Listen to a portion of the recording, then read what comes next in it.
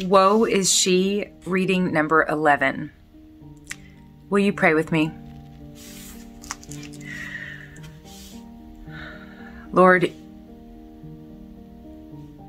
I just finished filming the Hebrews preview.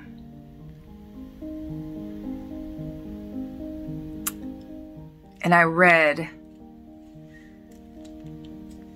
that a lot of the context and the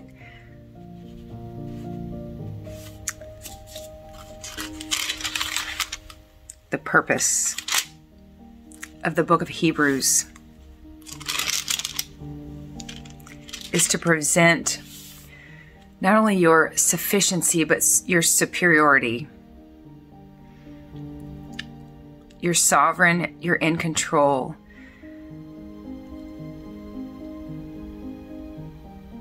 I pray for the families that have experienced such heartbreak and devastation last night in the tornadoes here in Kentucky. I pray that this will be a wake-up call for many, that we don't know how much time we have here on this earth. Revelation 21:4.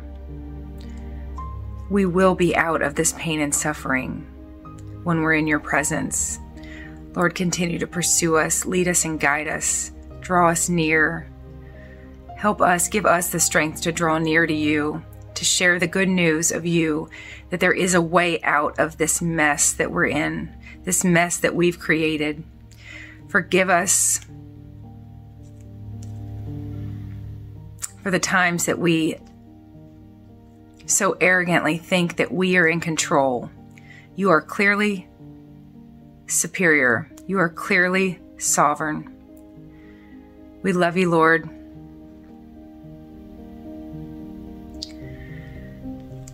And I pray that you will open our eyes to what you do give us to control. And I pray that you will light a fire in us and let that fire illuminate the truth of Isaiah 43:18-19. Forget the past. Do not dwell on such things. Today, December 11th, 2021, is a new beginning. A new thing has begun. Lord, let us perceive it. In Jesus' name I pray, amen. Today's reading is Hebrews chapter 1, verses 1 through 9.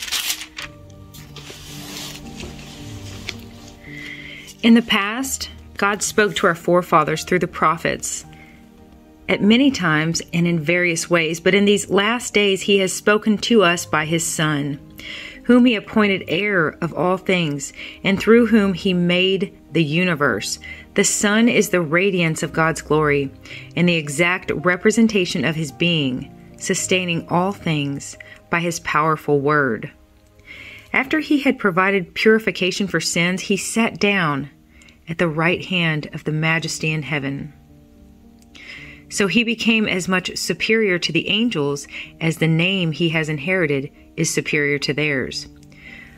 For to which of the angels did God ever say, "You are my son, today I have become your father"? Or again, "I will be his father and he will be my son"? And again, when God brings his firstborn into the world, he says, "Let all God's angels worship him."